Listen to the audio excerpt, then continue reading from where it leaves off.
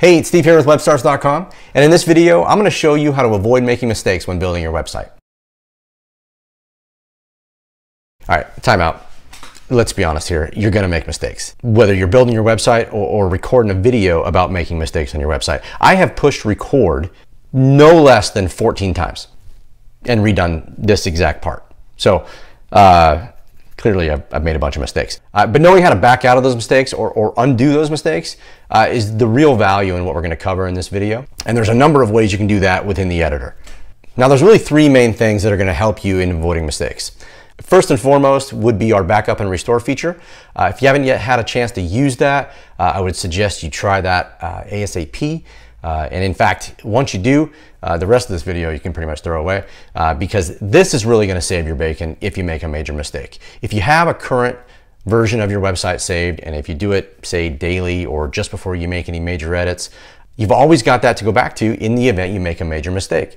It's really your biggest insurance policy when dealing with your website. And the list of things that can go wrong is extensive. You're dealing with a web-based tool, so what if your internet goes out right in the middle of something or right in the middle of a save and it screws something up? What if your browser crashes? That happens, right? Computers can get gummed up. Let's jump into the dashboard. I'm going to give you a quick overview on how to use it. If you want to dive deeper into it, I'm going to leave a link in the description below, so be sure to check that out. Now, once inside the account and you're on the dashboard for the site you want to edit, click on the backups icon located under your website thumbnail. And this will bring you to a page where you can manage all of your existing backups. You can see I have many. It goes on for quite a while. I've been using this particular website for quite some time, as well as the ability to create a new backup. Now, this will be your first step if you've never used this. Obviously, you're probably not going to have any backups, so you want to create that backup initially. And to do so, you click the blue Create Backup button. And that'll create the backup for the site. It'll give a timestamp of when that was created. You can then preview it by clicking the preview icon. That'll open it up in a separate browser tab. In fact, it'll even tell you right here when this was created and what you're looking at. Now I can scroll through here, make sure that each page has the content that I'm happy with, and then I can move on. I can say, hey, this is a good backup. I can proceed editing my website, and I can make a bunch of mistakes because I can always restore from that. Let's go over that restore feature. Go ahead and close out of this. And let's say I want to restore from a previous date. Let's take a look at this. Now I can click this and it's going to give me a small preview on the right-hand side here in this preview window. And I can then click the preview icon to give me a full page version of it. So either way, you have a couple options there. Quick preview by clicking the link, full preview by clicking the preview icon. Now you can tell that this website is different than the one I have live, but if I want to revert back to this, I can do so. Simply click the Restore Backup icon. Now it's going to ask me to confirm if I really want to back up to that version, and in this case I do. Click Continue. And from there, you'll get a message saying that the site is being restored. Now, keep in mind that this restore feature may take a little bit of time depending on how big or how large these files are. If you've got a lot of pages, a lot of images, etc., these all have to be restored to your current site. So that can take a little bit of time. So keep that in mind when you do this. Once you're happy and you're ready to go, click OK. And let's go back to the account dashboard. Now the site thumbnail is going to regenerate. It should regenerate based on this old website that you've just restored. And there we go. Let's go ahead and click the link and make sure that that is the old site. And there you have it. Now, had I made a big mistake, you can see that I can restore to a completely separate version that I had backed up previously. Again, this is your biggest insurance policy. This is going to protect you in the event you have a major malfunction with the website. If you haven't used it, do so now, please. All right, let's get back. Let's go ahead and close this out, and we'll go back into the backups. Now we covered how to create a backup, how to preview it, how to restore it. There's one other icon here, and that's the delete key. You can see that I've got quite a mess here, right? So this is going to be a little difficult to manage. I mean, these are all the way, I mean, if you could keep going. I guess this site was just created back in 2018, so it doesn't go that far back. However, that's a number of backups to manage. If I want to make my life a little bit easier and I want to get rid of some of these, well, I can just delete them. No big deal. And you can do that as you go.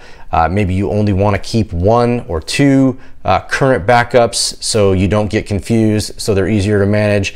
Just feel free to delete them as you need. And that about covers it for the backup and restore feature. Like I said, if you want to dive a little bit deeper, I'm going to leave a link to the description below for the help doc for that. Now let's say you don't want to restore to a previous version of your website. You don't necessarily want to lose everything you've worked on today, so you want to just make a small incremental undo. Well, that's just it, the undo feature. This is something that most of us have been using for, well, since we've been using computers. It's been part of like Microsoft Word or other word processing programs for as long as I can remember, and I've certainly been using a computer for a while. Well, it's no different within the WebStarts editor. So let's go ahead and jump into the editor. We'll click Edit Website.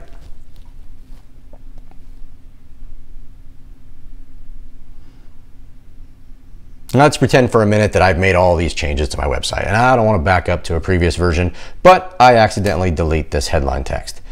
Well, shoot. Well, actually it's no big deal.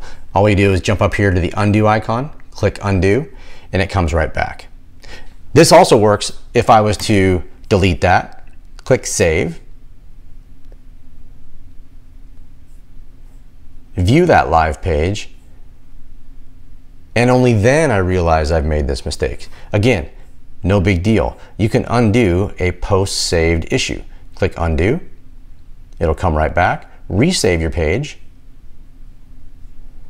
go back to your home page, refresh the page, and it's back. So the undo feature, while not as thorough or as life-saving as the backup and restore feature, it's gonna help you out in a pinch, as you're moving on and editing your website. So definitely use that, definitely get familiar with that and know where that's at. Yeah, and it pretty much works just like the undo feature and anything else you've ever used. So nothing really to learn there, but just know that it's available to you is helpful. Now the third thing I'm gonna talk about is a little redundant. We talked about WebStarts being a web-based editor. All the changes you make and save are made live to the web, but it requires your browser and an internet connection to make those changes, right? So you can make a bunch of changes to your website. Say I'm just in here and I'm deleting and just getting all kinds of crazy. Gotten really mad at my website and I'm basically throwing stuff through the windows. Whatever the case may be. If I don't save this page, these changes are not made live. So I can view my website and you can see that none of those changes are made. All this stuff still exists on my website. Now, I can either undo to undo all of that, or I just click the dashboard button, or close my browser, or back out of it some way. You can see when I do so that I get a notice, leave site, changes made will not be saved. Well, yeah, I don't want to save these changes, so I'm just going to leave. I'm not going to save those changes.